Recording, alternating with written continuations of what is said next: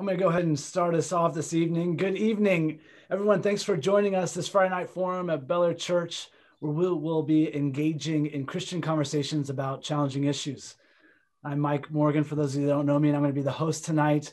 We're going to be having a conversation about how to have a civil conversation while choosing kingdom connection over political partisanship.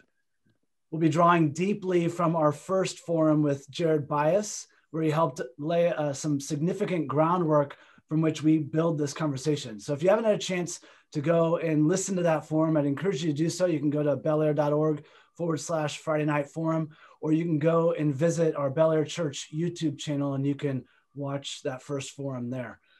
Now, tonight's forum, I really want to be clear. Tonight's forum is not a debate. If you're looking for a debate, you can find many online. You just Google a debate about, what's going on in politics right now. You can go to YouTube and find debates there as well. In fact, I've watched one just this week. But tonight is not a debate. Tonight is not a ploy to influence your vote.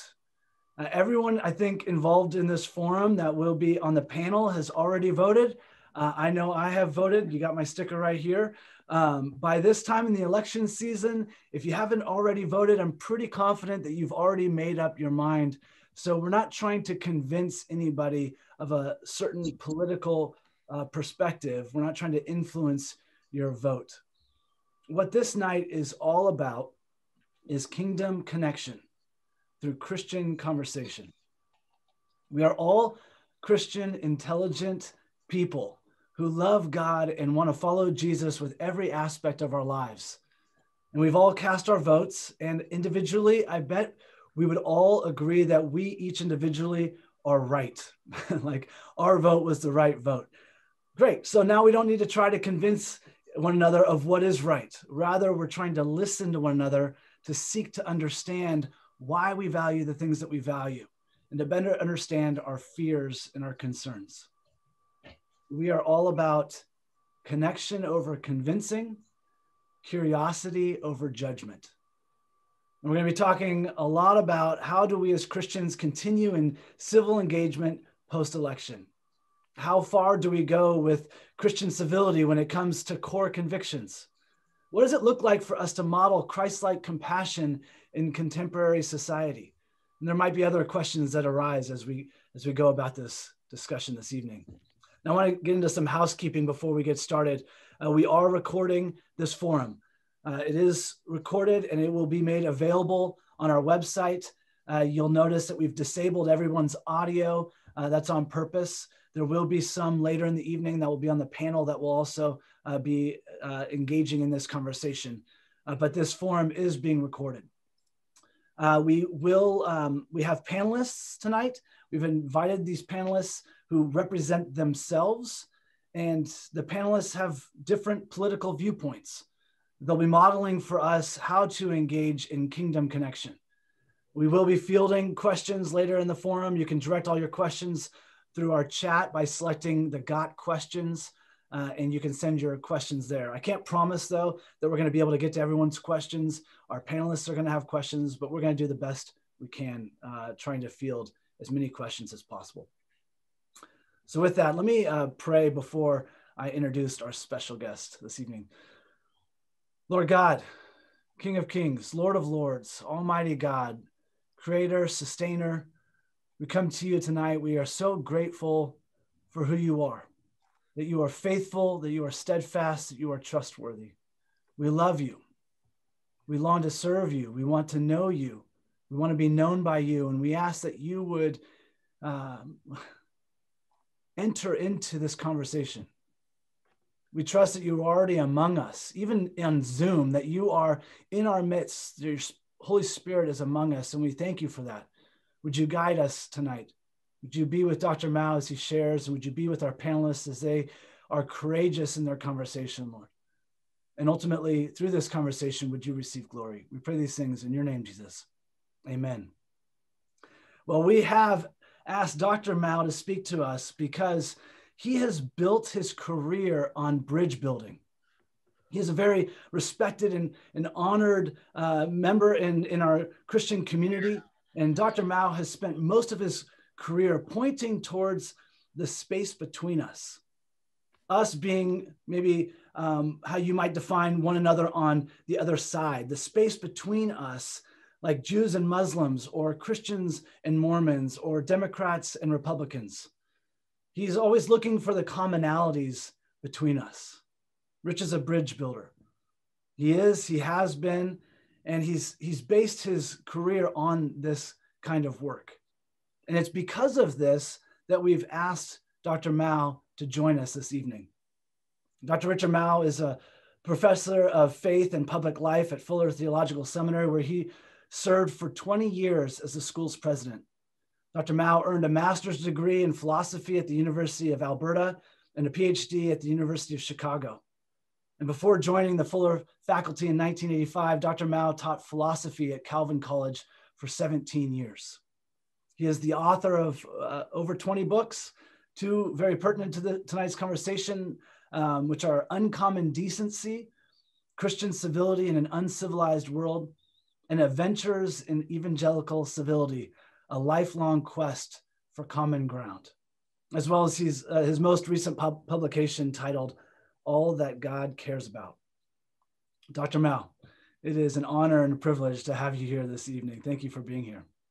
Thank you, Mike, and greetings to all of you. It's a delight to be back with Bel Air folks. Phyllis and I have a very warm spot in our hearts for Bel Air Church, and I'm just honored and personally just pleased to be able to share some thoughts with you about this very difficult situation that we find ourselves in. I think those of us who've been around for a while will confirm that it's probably never been quite as divided, as polarized in our nation, and even within the Christian community on the issues that are raised in this election. And I was very interested and pleased that Mike, when he talked about what we're going to focus on, he said, how can we engage in civil conversations after the election? And I want to emphasize the fact that I think it has to start after the election. I've been doing a number of Zoom events with pastors in the last 2 months. And many of them are just deeply distressed about how do we deal with these issues in the local congregation. There's not a congregation that I know of that isn't divided over the issues being raised in the campaign. And that's not just true of, say, our Presbyterian churches or broader evangelical churches, Pentecostal churches, but it's true of Catholic churches, it's true of Lutheran, United Church of Christ, even the more liberal denominations. It may not be 81-19, like the voting in the last election in the evangelical world, but it's usually at least 70-30 or 75-25, or in Catholicism, it's almost 50-50 in many local Catholic congregations. There's just a lot of anger, polarization, expressions of mean-spirited accusations. And pastors have said to me, how do I deal with this? Do I say something from the pulpit about this? And my answer is, not until the election is over, because we have very discerning congregations, sometimes a little too discerning, because if they hear a pastor say a certain kind of phrase, they will just assume that it's a political sermon and that he's saying you should vote for Trump or vote for Biden. And I've had pastors tell me that when they get together with other pastors, they agree that words like immigration just probably should not be mentioned in the pulpit. Certainly words like sexuality right now, and issues, I mean, there's just a lot of polarization. And so I'm saying, I think the hard work for us has to begin after January 21. Frankly, I think the Congress Senate and the House of Representatives, whoever wins, will continue to yell at each other. There'll continue to be confrontation, because one of the big problems we've run into as a nation politically in recent years is that in the old days, once a new election was over, a national election, people would turn to the task of governing. These days, the next campaign begins right away. And we've seen that in the rhetoric of both parties, just even before this election campaign. So what do we say at the end of January? And I think part of it, and I think we're all longing for this, because we want to talk to each other about these things, but we don't know how. It's a little nervous. We get a little nervous about raising the issues, and we need safe places. Mike mentioned that one of the things I've been very involved in for 20 years is evangelical Mormon dialogue. And this started off for me when I was contacted by a leading theologian at Brigham Young University, probably the best known of the Mormon theologians, a guy named Robert Millet, Bob Millet, who's become one of my dear friends. And he wondered whether Fuller and Brigham Young could co-sponsor an evangelical Mormon dialogue. And I said, I'm president of Fuller. We could lose a lot of money over this. I better, at the very least, clear it with my board. And we decided to invite Bob Millet to a board meeting, a meeting of the trustees of Fuller Seminary. And he made a wonderful plea behind closed doors. It was off the record, but he gives me permission now to quote him and what he said 20 years ago. He said, we Mormons haven't really been in conversation with traditional Christians for a century and a half, 150 years. He said, we've yelled at each other, we've called each other names, we've gossiped about each other, we've accused each other of things, but we really haven't talked. And if we do start explaining our theology, we Mormons aren't even sure that we're using the right terminology. When we say we don't believe in the Trinity, but we believe in the three persons of the Godhead, is that a confusing way to put it? Could we say that there are certain versions of the doctrine of the Trinity that we could agree with? We just don't know, he said. And what we need, and this is what convinced the board unanimously to endorse the idea of a dialogue, we need a safe place where we can just try stuff out and hear each other, listen to each other without having to win. And that's what we need, is the safe places. And it's hard to feel safe in talking about issues when you've already voted or when the election is coming up. We find that in church meetings too. We get into these big debates about sexuality and other things, and pretty soon we got to vote. And so we line up in terms of how we're going to vote. We don't really often listen to each other. And so we need safe places. And I think the church can provide that. I think the church ought to provide that. A friend of mine who's gone on to glory, but for many years, professor of theology at Harvard Divinity School, Ronald Thiemann, and we can do the slide on this. Ron Thiemann made this wonderful proposal that local congregations, he said, should function as schools of public virtue. Can we get the slide? Yeah. Schools of public virtue as communities that seek to form the kind of character necessary for public life. Yeah. That's it. But when we talk about civility, we talk about toleration, we talk about really listening to each other, these are issues of character. And I'm convinced that when I began working on civility, I was very taken with a wonderful line from Dr. Martin Marty of the University of Chicago, who said in his one of books, almost a throwaway line, but he said, a lot of people these days who are civil don't have very strong convictions. And a lot of people who have strong convictions aren't very civil. And what we really need is convicted civility. And I find that in the Bible. 1 Peter 3:15 is a verse that I was raised on as an evangelical kid. 15 years old, we heard this a lot, always be ready to give to anyone who asks of you a reason for the hope that lies within you. If you're in biology class in your public high school, they start talking about evolution, give a reason for the hope that lies within you. Stand up for the truth. Don't let them get away with all that evolutionary stuff. If you're in with the party crowd in high school, stand up for Christian morals. Always be ready to give to anyone who asks of you a reason for the hope that lies within you. But seldom did they go on and quote the rest of it, but do so with gentleness and reverence. And the question is, how do we treat each other in conversations about issues, political issues, with which we seriously disagree?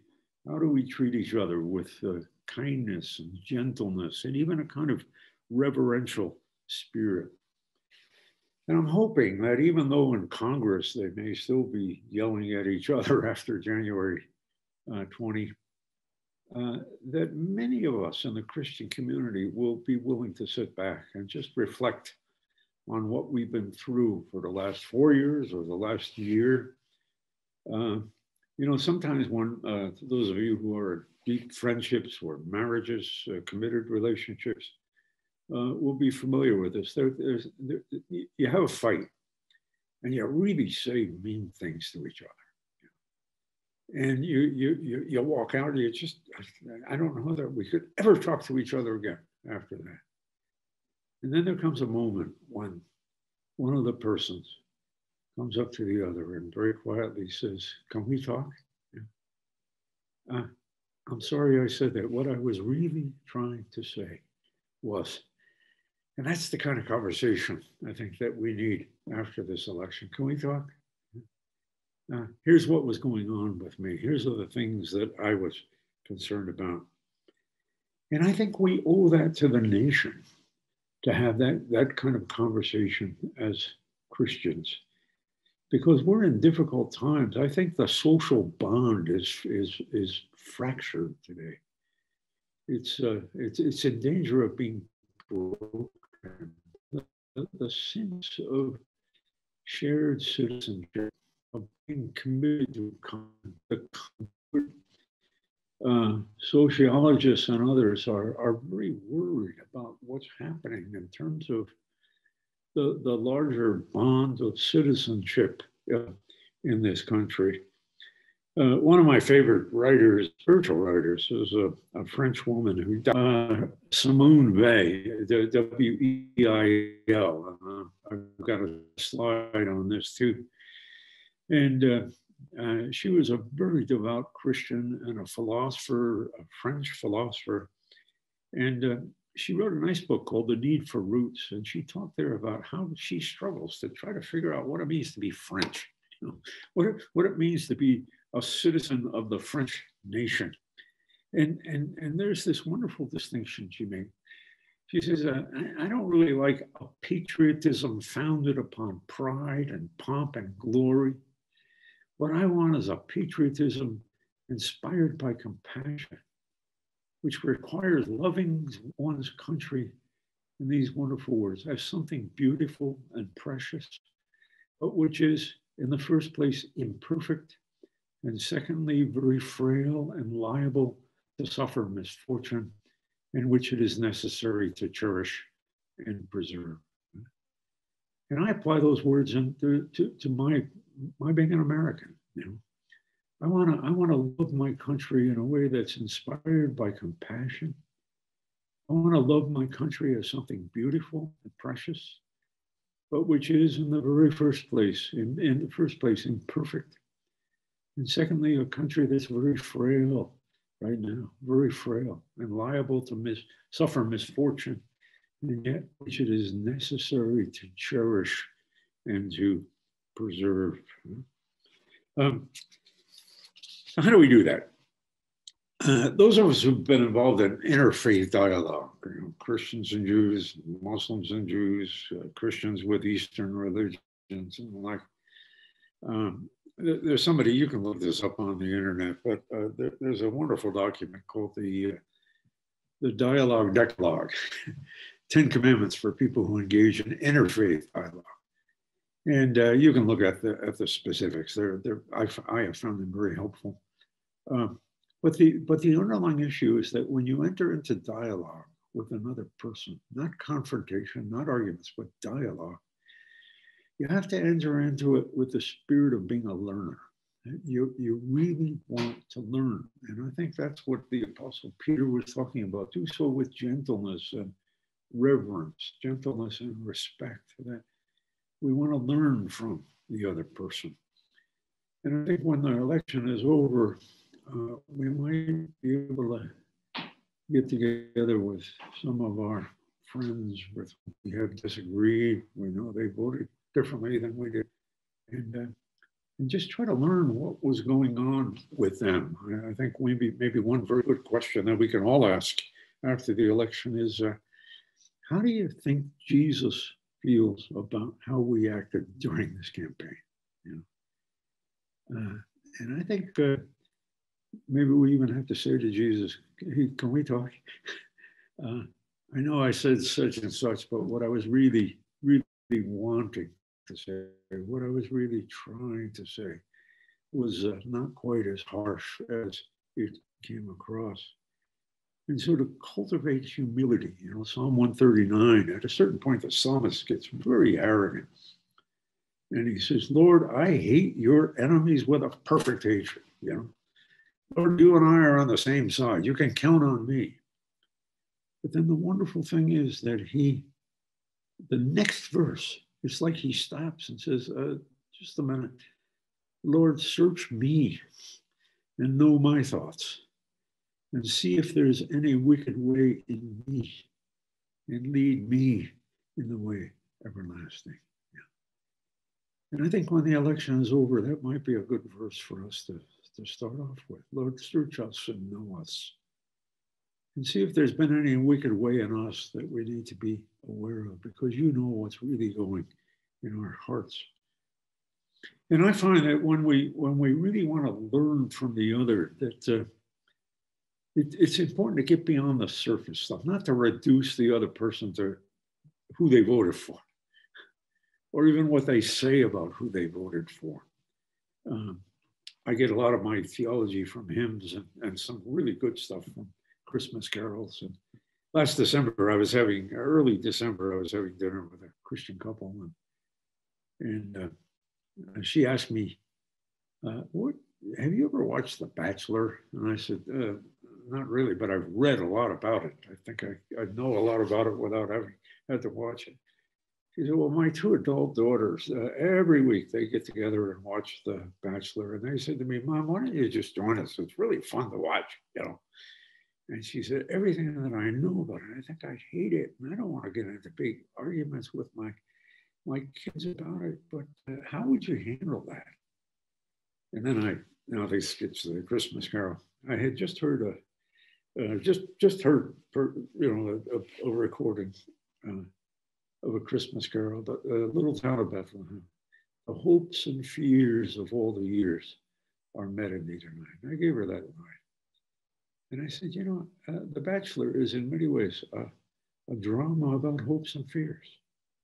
That beneath all the sexual innuendo and escapades and all the rest, there are real human beings who don't want to be shamed, people who want to be loved, people who want to trust, people who want to find a sense of belonging. And I think it would be wonderful for you to say to your daughters, yeah, I'll be glad to watch it with you next weekend. And here's something, you take this phrase, hopes and fears. Can we talk about it afterward? What are the hopes and fears that we saw? And how do we bring good news to people on The Bachelor, you know, as Christians? And she said she was going to try that. So I'm really glad.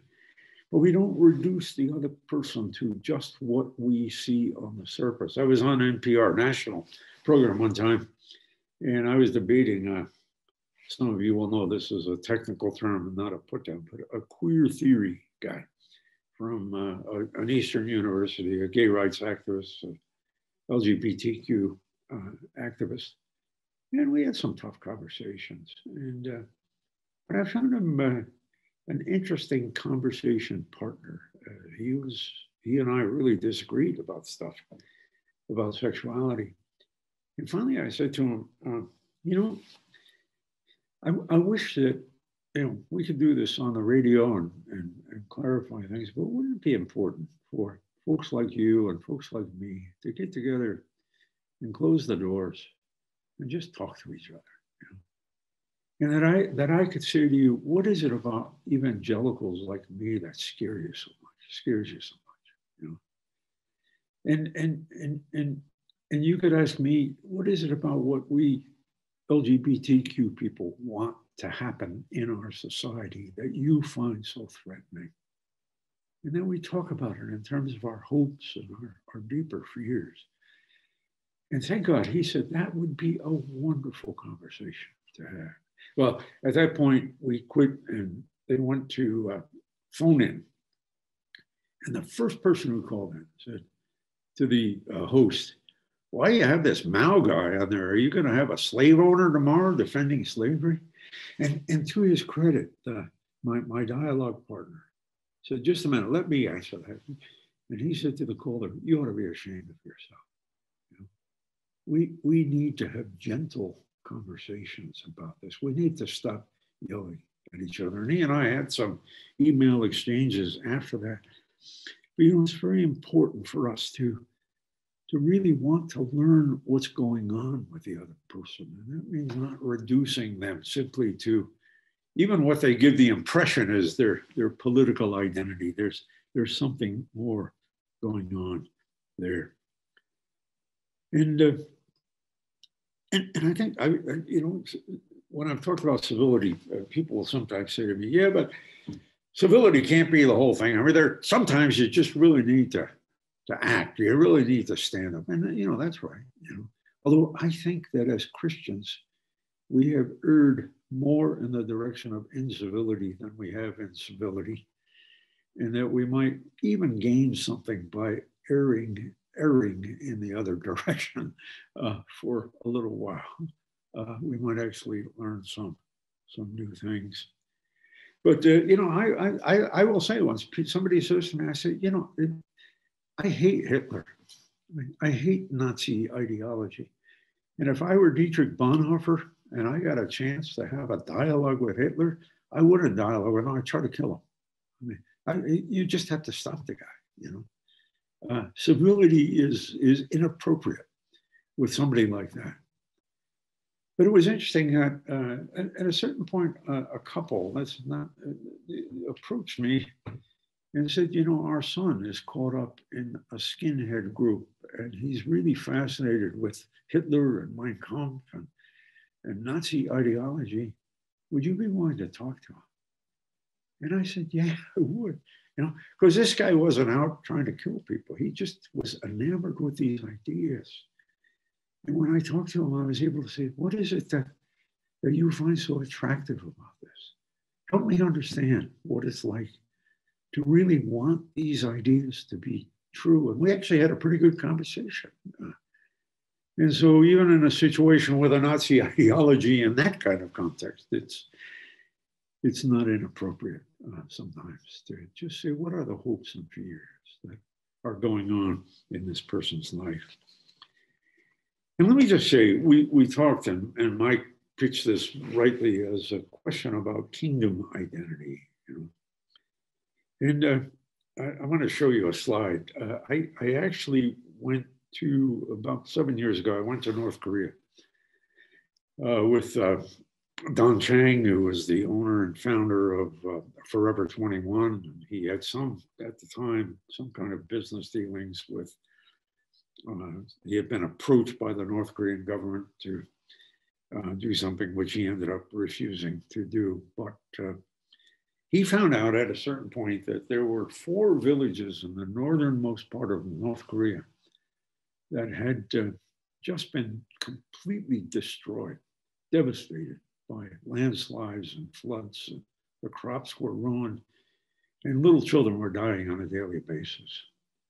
And so he donated tons of food to those 4 villages with 2 requirements. One is that every bag of flour, every drum of cooking oil had to have on it a blue cross, not the Red Cross, but a blue cross with the blue Korean letters for love your neighbor as yourself.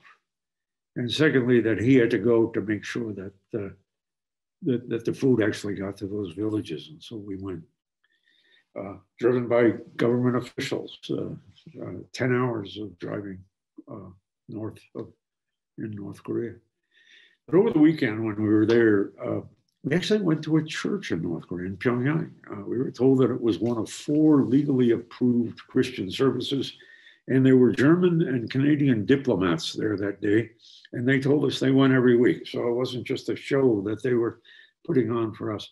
And they had this choir. It was an old Presbyterian church and built by missionaries. And they had looked like Presbyterian choir robes too. And so I took this picture.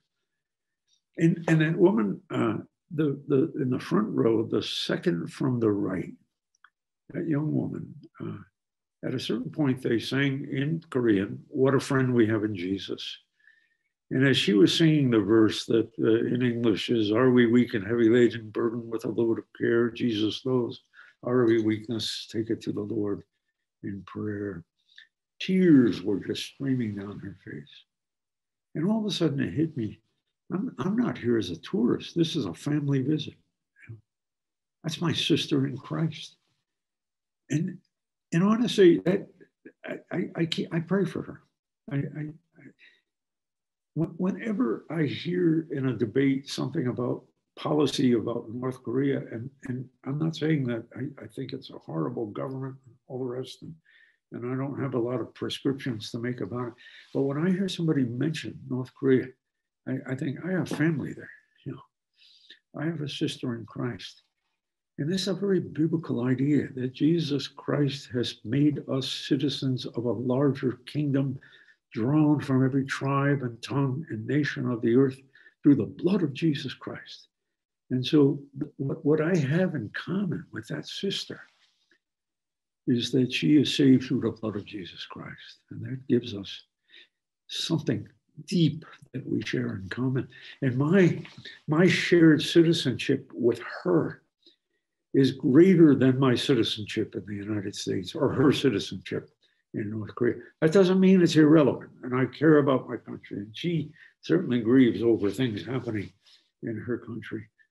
But it's so important for us to begin with the body of Christ, recognizing that when we gather on Sunday mornings in church, or we're gathered through Zoom services, that we're joining people around the world from every tribe and tongue and nation who are citizens of the same kingdom that we are very much a part of. And so remembering that citizenship in the kingdom, that Jesus Christ, and Mike, when he prayed about this, Jesus Christ is the ruler over all things. He is the supreme king of the universe. And our ultimate loyalties are not to a nation.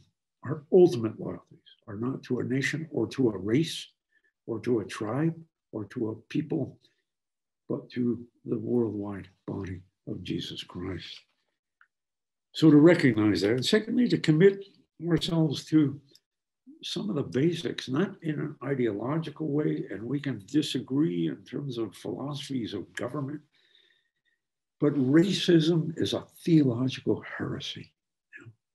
For us, to white people or Asian people or Black people to think that they are the superior race is in direct contradiction to the fact that God has created every child of God in the image of the God and Father of Jesus Christ.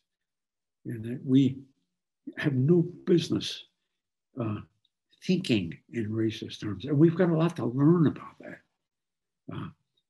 And, we can get hung up on systemic racism and the like, but the fact is that there are people of other races, I say this as a white person, who have been treated in horrible ways simply because of the color of their skin, because of their racial makeup. And the same thing with strangers in the land, vulnerable people, or interfaith things. I debated a Muslim theologian, a woman Muslim theologian on a university campus. And we were both invited to this campus. And so we were in they had a car service that took us back to the airport. She and I had big arguments. She was very good, but we argued. But when we were in the car, I asked her about her family. And she was in her 30s and she had 3 kids.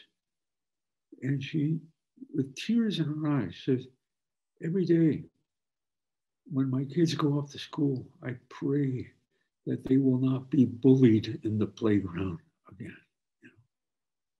And I saw something of her humanity, something of her humanness. This is a mother who cares about her children. These are little kids who are frightened of my kind of Christians because of the way that they're often treated in playgrounds or coming home from school. And it's so important for us to personalize these issues and to get beyond the surfaces and then to pray intelligently, to pray for people.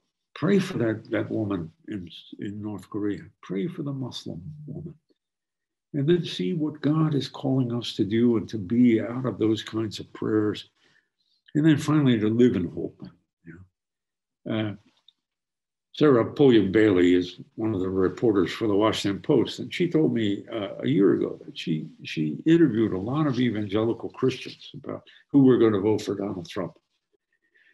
And she said, it was interesting. People say that they've been taken up with a kind of right-wing ideology, but they actually had biblical reasons for what they were going to vote for. And she said, some of them compared Donald Trump to King David. And just as God could use King David in spite of some behavioral waywardness, sins that he'd committed, and others compared him to the pagan ruler in the Old Testament, Cyrus, who actually did some good things for the Jewish people. And God refers to Cyrus, is quoted as referring to Cyrus as my servant Cyrus, a pagan ruler. And I think in many ways that's a good sign. That I think Christian people on both sides of the aisle are willing to think, what does the Bible have to say about this? And this is a good time to get into the Word of God and really explore what all that means. And with that, I throw it open to my fellow panelists. Well, thank you, Dr. Mouw, for sharing. And just now your video is coming back. I want to let you know that we heard everything you said. There were a number of times where your screen might have frozen, but we were able to listen to everything that you shared. So thank you for your time and for sharing that with us. I'm going to open it up and introduce some of our panelists this evening. First, we have Elizabeth Adedokun, who is our deacon moderator for 2021. And she's a professional in the homeless services in Los Angeles. And we have Norley Goodrow. She's an elder at Bel Air Church, a lay leader in discipleship, and a human resource extraordinaire, a specialist in every way.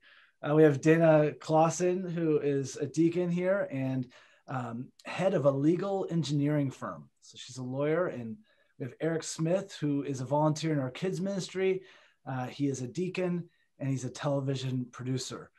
Now, I chose all these panelists not because of their political expertise or even their background, but more because I trust that these panelists can model for us, or at least try to model, what does it look like for us to engage in courageous conversation, to really seek kingdom connection over political partisanship. And it's something that we, as a panel, myself included, have not got this dialed. We are practicing.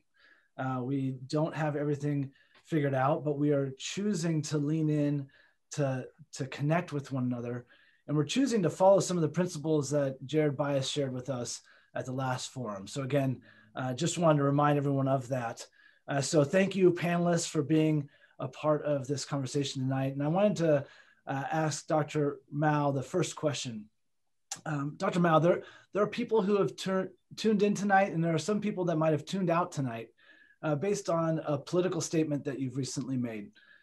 And do you feel like you have broken ranks from evangelicalism? No, I think I think some people that I disagree with have broken the ranks with evangelicalism, but no, I think there's a real meaning to the term evangelical, and I don't want to lose it.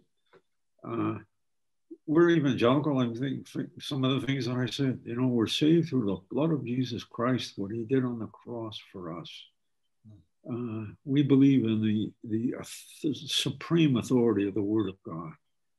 We believe that once we understand what the Bible is really telling us about God's will for human beings, that we need to stick to it at all costs, And so the biblical authority, the saving work of Jesus Christ, the personal power of the Holy Spirit in our lives, the importance of being a part of a church where we hear the gospel proclaimed, and we gather around the table and fellowship with our Lord, and we support the global work of the church, the missionary movement. All of these things, I think, are at the heart of what evangelical gospel identity is all about.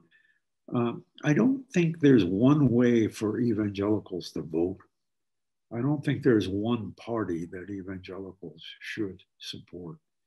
And I know that some people will think that I've given up because I'm supporting what is, in their view, the wrong party. But I do think that this is a good occasion, and maybe when the election is over, we can talk about what do those identities mean to us when we say that we're pro-life, when we say that we're traditional in our understanding of sexuality, when we say we believe in religious freedom, these kinds of things that for all of us as evangelicals, I met with I'll tell you, I met with the Biden people a couple times now, and I said, we want to argue with you folks. We want to argue with Mr. Biden. And if he gets elected, I hope that you will continue to because we don't want to just come to the White House and lay hands of blessing on us so that you get a photo op out of it. We want to argue.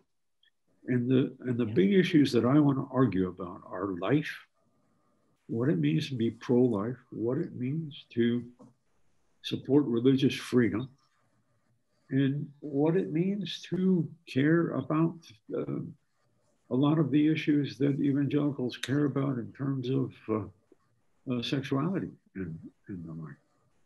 And we want to be heard on this, and not just heard, like, oh, it's just wonderful that you shared your perspective, but we want to have an impact on policy on this. And let me just say this. Deciding who to vote for, one big question is, who can you lobby, if they get elected? And that's an important question for some of us, and I've been really working hard to see to it that both parties are willing to talk to people of evangelical convictions about the things that we evangelical Christians care about deeply. And so anyway, yeah.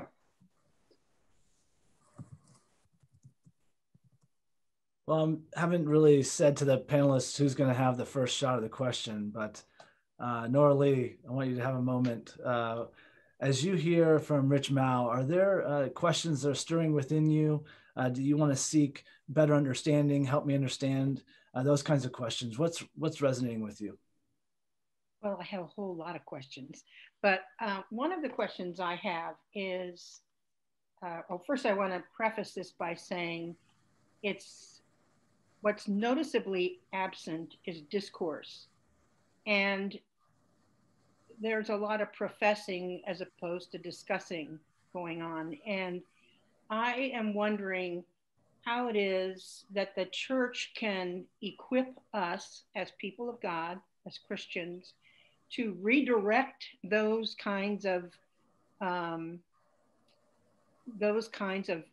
incidents where because it just seems that we don't have discussion. So how do we reverse that? How do we change course as a people? How does the church equip us to do that? And I think that because if we, even if we listen to the media, if we read the newspapers, if we, you know what I mean, you just don't have any discussion. We just had professing, one way or another. And so how do we get into meaningful conversations right now with people? Because there's a lot going on. This is a time in our lives. I mean, I've been around since God was a boy, and I've never seen a time like this in my life.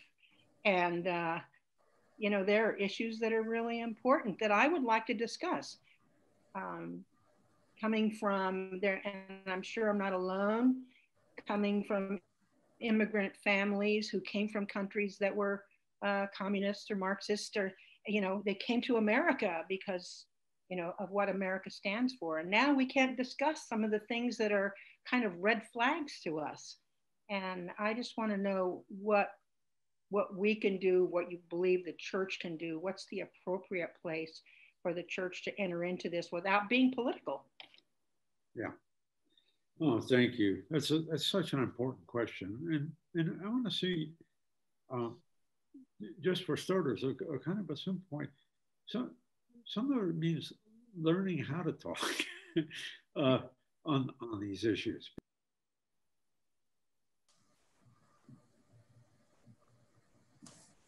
Unfortunately, it looks like we might have lost Dr. Mouw. His bandwidth was low. Hopefully he'll circle back, and maybe those that are on the back end of this could reach out to him. But I think that's a good question. And here we are with a panel, and I open it up to the panel. As Nora Lee presents this question, yes, she presented it to Dr. Mouw, but as you hear that question, what are some of the things that are, do you have ideas? Do you have suggestions? What does that look like for us? Yeah, my first thought was something that Jared had mentioned last week, was just about the desire to listen and hear somebody else. And I think as much as we can encourage that from our end, it can inspire that from the other side. But it's got to start with us having the humility he talked about. I think so much in political discussions, and I'm incredibly guilty of this, there's kind of a rush to kind of prove your position. And sometimes you don't even really fully pay attention to what the other person is saying because it's settled in your mind. You've already made your decision, and now you're just trying to convince somebody of it. But that idea of curiosity and asking the questions to really make sure you understand where somebody else is coming from, I think that becomes reciprocal pretty quickly when you're genuine about it. I actually really agree with that. And to build on your point, Eric, with what Jared said last session, the straw man argument I find myself guilty of this over and over again, of coming to somebody who disagrees with me and thinking, well, this is what you believe. And then they come at me with, this is what you believe. And it's actually not true, but there's an assumption and a bias in I think everyone's mind as to what somebody of the other side thinks and believes. And I know personally, I need to get better at being curious and learning as opposed to convincing. And I agree with everything that you've said. And as someone who has lived in different countries on 3 different continents, I have learned that we have more in common than we have differences. So I think in the current climate, we fall into the temptation of wanting to treat somebody else as different, right?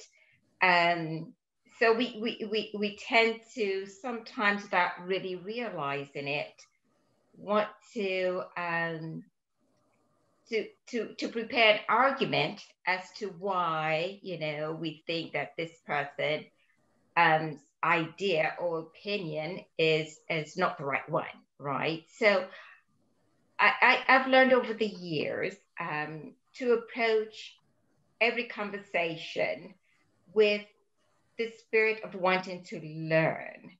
Because even if somebody's opinion or values are different than mine, I learn something new from every conversation. Even in my own family, I learned something new from my parents, from my siblings, and from my coworkers. But I would never learn if I don't listen. So I think that is really the foundation of how we can get things to turn around, to have that mindset of really listening. It doesn't mean we're going to agree, but we can listen to understand. Yeah, I'm sorry, I don't know what happened, but I just Back. with both of these good comments and the questions implicit in the comments, one of the simple things is in discourse and in what Elizabeth just referred to in listening, is to make sure you keep the conversation going, because if it looks like you're trying to win the argument, or if you're using confrontation, what do you mean by that? It puts the person on the defensive. But suppose you say, help me to understand that a little better. Is this the way you'd put it? Because the goal of dialogue, of real conversation, is to understand what the other person believes in the way that they would agree they see things. And how can the church do that? Well, I think, I really don't think political sermons are very important in this. I think it's book clubs, it's discussion groups, it's events like this. And where the church needs to say it's okay to disagree. It's and that's important, but that it's important that we try to understand each other, and especially how our faith motivates our views. Because I know, and I get really upset when some of my left-wing friends seem to deny this, but I know people who are going to vote for the candidate that I will not vote for, who are sincerely Christian in their motivation. And I talked to one today on the phone, and I said, yeah, you and I are going to vote differently, but I really respect the reasons that you have for doing this. And I think that's so important. And then also to find ways in which we can personalize these issues. Anyway, there are a lot of ways to do that, but we need stories. I think the story of the simple little story of the woman in the choir in North Korea, for me, just to think about why she was weeping that day, what it was like for her to love Jesus and to weep when she sings about Jesus, understanding her troubles, is such an important part of my motivation as a Christian, and trying to understand people who are very different from myself. You mentioned in your book that passionate intensity is not always inappropriate. And I'm saying that on the heels of being civil, being kind, being gentle, and realizing that there are times when that passion is really important in a conversation. And even in the scripture, it talks about, you were talking about what is evil, and the scriptures say, hate what is evil and hold fast to what is fine. And it's sort of a paradox, how do you hold those two in tension? You know what I mean? Yeah. Especially now, for me, that's a question I have. Yeah. And, it's G.K. Chesterton, the great Catholic writer, once said, it's a terrible thing to worship false gods, but it's also a terrible thing to set up false demons. Yeah. And I do think that passion is good, but when it takes the form of the demonization of the other, and again, there are demons, and there are wicked people, but we have to be careful about, Lord, I hate your enemies with a perfect hatred. Well, it's, I'm not sure I understand myself all that well at times. For me to be very clear about what's going on in the heart and the mind of another person. Yeah.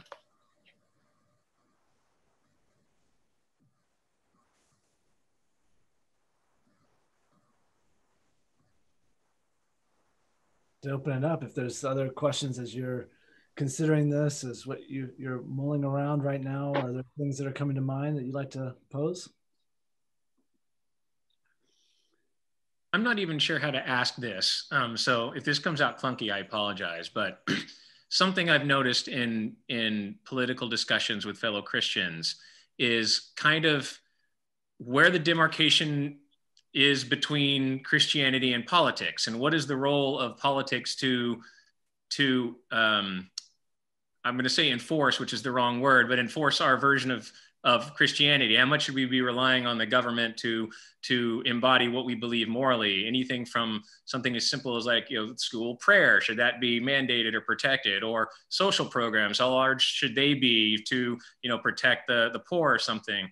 How do you keep the discussion focused on the Christian principles, even if that means at the expense of the politics? How do you not fall into the trap of marrying those things into a single identity, to where, because I know both sides repeatedly kind of claim the Christian superiority, the moral high ground based on what they see as important. How do you keep that separate and clean and know that your Christianity is distinct from your politics? Yeah, thank you. Well, I mean, Eric, you've asked the question so well, and there really are a number of layers there. I mean,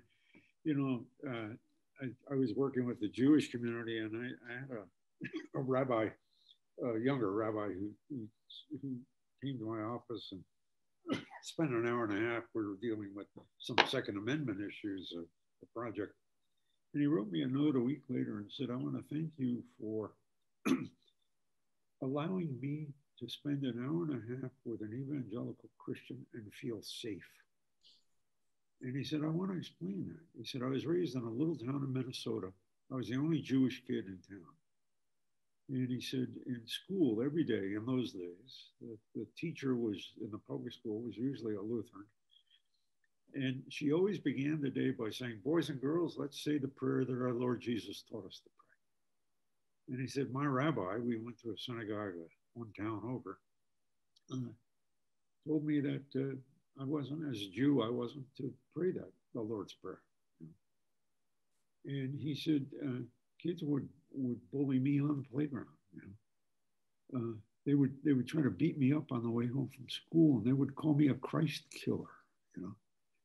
And he said, when I was told I've got to go on the campus of an evangelical seminary and spend an hour and a half with the president, he said, when I walked onto your campus, I broke out in a cold sweat.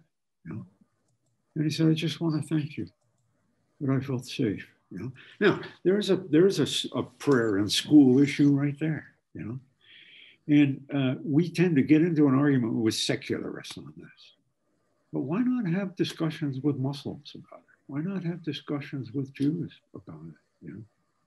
And try to find out what it is that's non-negotiable for us on that, and how we could maybe respect the rights of believing kids in a classroom of different faiths, and at the same time respect the rights of the atheist kid in class who might also get beat up on the way home from school for refusing to pray.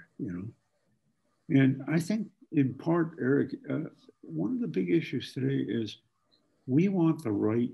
Fuller Seminary just had a legal case over sexuality. We want the right to configure the patterns of our community in accordance with our deepest convictions. And that's a right of a community that has convictions. But at the same time, I want to say that means that I want to argue for the rights of Muslim schools. I want to argue for the rights of Hasidic Jews and the way they go about something. I want to argue for the rights of Jews to dress the way that their religion dictates, just as well to argue for the right of Amish and the right of Muslim to dress in the way that they, And so what we want for ourselves, we shouldn't sound selfish about that, but we should be advocating on the part of atheists. The one atheist family in the town of Minnesota might also be somebody we would stand up for. And so I think once we take that approach, we're not saying how much can we get out of this government to support my beliefs or my convictions, but how can we promote a just society in which different worldviews, different perspectives, and you know what? That's good for us because we're often looked at as pushy people who want to push our own stuff, and maybe we'll get a better chance to witness to what Jesus means to us by showing an interest in what other people really, really believe. So that's what I'm kind of interested in working on these days is a pluralism that respects the right of diversity in our society and not just getting into a Christians versus secularists kind of thing. One of the things that that we learned when I was in law school in constitutional law was, I think this is sort of a well-known fact, that the separation of church and state, as the founders intended it, was for the protection of the church from the corruption of politics. And so I feel like that's one of the things that is almost getting lost in the dialogues we're having now about if you're a Christian, you have to vote this way or you have to vote that way, is the fact that even by saying that, we are at risk of corrupting the church somehow. And I find that kind of scary, and I don't know how to address it, but I feel like that's something that isn't being discussed right now. Yeah, thank you. And you know, I find the discussions when it's limited to church and state to be kind of barren discussion. You know, I'm much more interested in the role of religion in public life. You know, I mean, I'm not defending my church. If I write a letter to the editor of the LA Times on immigration policy and mention the fact that as a Christian, I'm very concerned. I think God is very concerned about little kids in cages on borders, you know, and that's not my church violating the boundaries of church. That's public life, and public life is a lot bigger than politics, you know. The Right to Life movement may be working on promoting adoption and foster families, kinds of medical care available to women who can't afford it. And so they're, you know, praying at a ball game. I mean, you score the touchdown and just to bow your head. That's not a violation of church and state. That's just a young tight end recognizing that he's playing in a stadium that also is under the rule of God, you know, and that's a big issue. But you know, I think there are a lot of ways in which we can express our faith openly in public life without getting into church-state relationships. And this is why I think, you know, it's very good for there to be a Christian medical society, a Christian legal society, fellowship of Christian athletes, a lot of different groups that are public, but there really aren't church-state issues, you know. Yeah. So as we talk about this, you know, this is coming from the forum. One of the questions I wanted to ask is in line of what we're talking about, you know, public life versus political life and the church's role, or should the church stay out of it? You know, I hear at times the church should stay out of politics or social issues. You know, you can hear things like just preach the gospel and stay out of politics. And so how would you respond to something like that? Like, what is the church's role? Is there a role of the church in politics, or is politics being confused with public life? And so when you talk about public life, it sounds like politics. What would you say to the church? Yeah. Well, I again, church is a lot bigger than the sermon on Sunday. You know? So I think it's one thing. I think that people leading in prayer, public prayer, can pray for vulnerable families on the borders, can pray for brothers and sisters from a local African-American church who are right now really struggling with some issues that some of us don't understand. I mean, so the way we pray, what we pray for, you know, I have used that story and that slide about the North Korean woman in sermons and in seminars at churches, like I did tonight, I've never heard anybody accuse me of playing politics with it, you know. But it shapes my attitude toward my own citizenship and her citizenship, you know. So I think there are a lot of different ways of doing it beyond should the church speak out on politics. So a pastor in rural Iowa said to me, you know, it's an all-white farming town, and the nearest Black community is 70 miles away in a big city. And how do I get my people even to think about race relations? You know? And I said, you know, start with your youth group. Well, first of all, find out about a Black church in the big city and get to know their pastor and say, could we send a couple of our young people with cell phones to just tape some people in your congregation asking for prayer for something that's going to happen to them in the next week or two? You know, a mother who's concerned about her son hanging around with people in gangs, or she's got surgery coming up or something, and asking this white congregation, and young people would love to use it. They know the technology. They can do something like that. And you play it in the local service. And then you ask their young people to come and tape some things, you know, that your people, so that you learn to, we have the technology and we have the technical expertise with 16-year-old kids that we could actually start praying for people in the inner city and know that they're praying for us. And now, does that have political implications? Of course it does. You know, that if somebody says, I don't believe Black Lives Matter, if you've been doing that for a year, you say, well, I'm not necessarily endorsing the official policies of the group called Black Lives Matter, but Black lives of the church in that city really do matter to God, and they matter to God because they matter to me, you know. So I think there are ways in which we can try to raise consciousness about things, and some of it has to do with the prayer life of the church, the kind of books that we choose for study groups.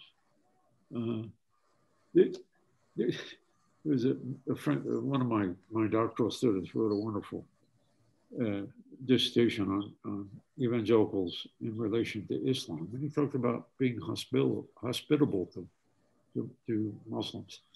And he talked about a church in Amsterdam, or in Rotterdam, that was very conservative Calvinist church. And they had the imam come in, and that didn't go very well or anything. But there were 6 Dutch Reformed women in that church who had a knitting club that met one morning a week. And they decided to invite Muslim women to knit with them.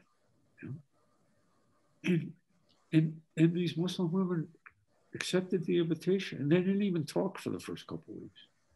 And then one of the Christian women said to the Muslim woman, "What are you knitting?" She said, "Oh, it's a scarf for my grandson." "How old is he?" You know? "And how's he doing in school?" And they actually began praying for, you know, I'm going to pray for him, you know. And after a while, they even talked, well, what does prayer mean to you? And they actually got a discussion going because they were knitting together. You know? And I know another congregation in the Midwest that had Syrian refugees, Muslim refugees in the town. And there was actually a Syrian restaurant in a nearby city. And some of the Christian people went to some Syrian refugee families and said, if we paid for the meal, would you teach us how to order food in that restaurant? Yeah. And they actually had a meal together. And they kept up the relationship out of that. Well, you know, those are creative things that we can do that get beyond, but that has implications then when somebody starts talking about how bad Muslim people are in terms of some kind of legislation or some kind of public policy. And at the very least, you want to say, oh, we have dinner with these folks. You know? They teach us stuff about food. And I think we need to begin on that level of, there are creative things and people far more creative than, and I think young people are too. real resources in this. Is there a chance to ask one more question, Pastor Mike? Do we have time? Dr. Mouw, what do you think? Oh, I'm all for it. I want to hear All it. right, lovely. Okay, so one of my favorite sayings, especially when I'm going through difficult times, is "this too shall pass." Yeah. And I think I've been saying that a lot lately. And I believe that when we're going through challenging times, we're going through those times to get to something better than what we just went through. Do you feel, Dr. Mouw, that that is going to be the situation here too, that we're going to be okay, we're going to get past this, and things are going to be better for because of what we've just gone through or what we're going through now? Yeah, thank you, Elizabeth. You know, I'm with you on that. I don't want to say I'm an optimist, but I'm hopeful, and it's a Christian hope. And I do believe that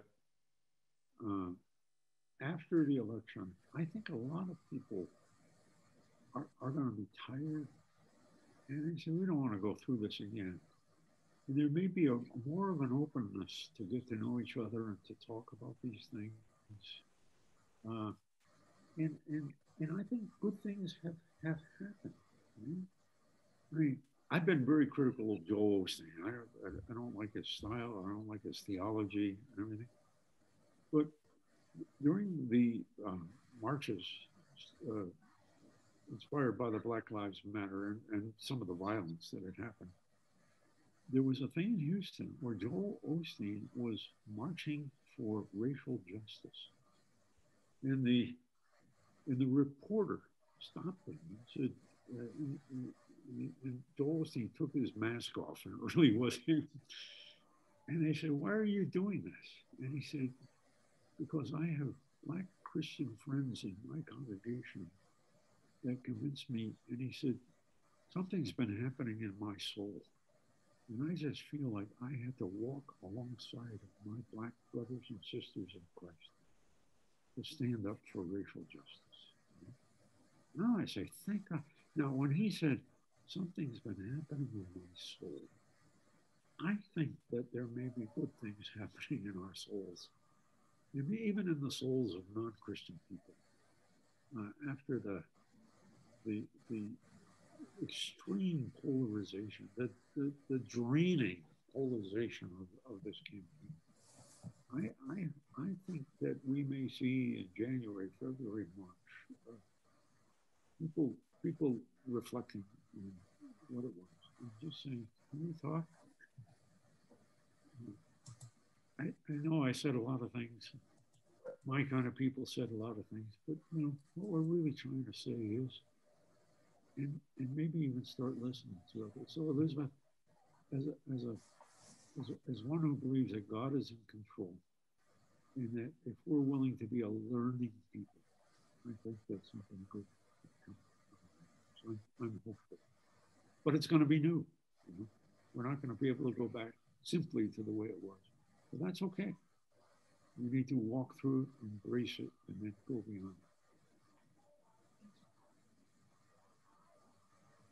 Well, with that, I thank you, Dr. Mouw, for taking the time with us this evening. Thanks for sharing with us your wisdom and for being willing to guide and direct us, entering into this conversation with us, sharing courageously yourself. And panelists, thank you so much for your presence here tonight and for your thoughtful questions. One thing, we didn't talk over each other. I think that's a big win. No one, I didn't see anyone throwing anything at each other. That's another big win. Also a benefit of being on Zoom. But well done, everybody. I think this is a great first start, and actually it's a second start into this Friday Night Forum. And we're hoping to create a safe enough environment where we can have courageous conversations around challenging topics. And just kind of recapping a little bit of what I heard tonight, and is that our ultimate loyalty is kingdom citizenship. And that we need to commit ourselves to engaging in culture well beyond the election. This doesn't stop with a vote, but it continues well into 2021. We need to pray intelligently. We need to really consider what our prayers are all about. And we need to be people of hope who live in hope. And so I'm also struck by this hopes and fears.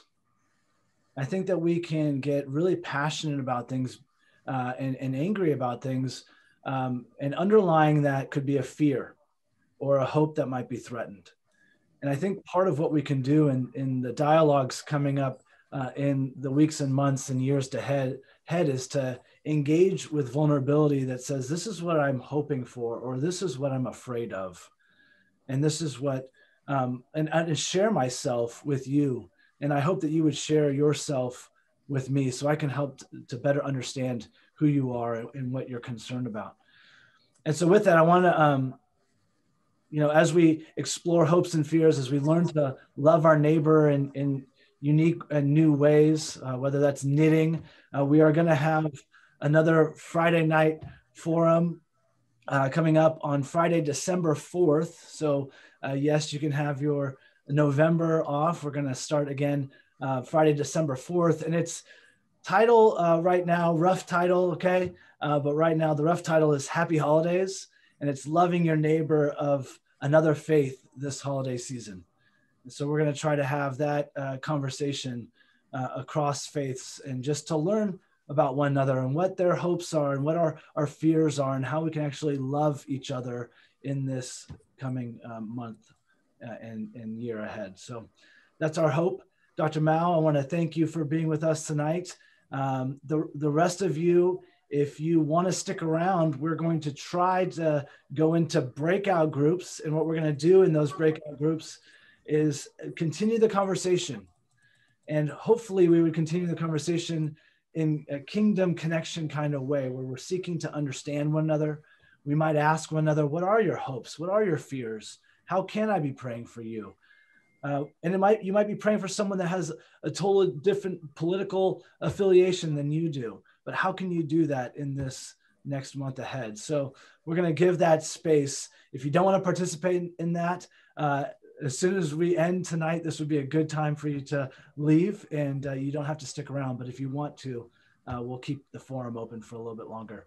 Again, Dr. Mouw, thank you so much. We're so grateful for you. God bless you. And I really appreciate your time. Thank you so much, everybody. Good to be with you tonight.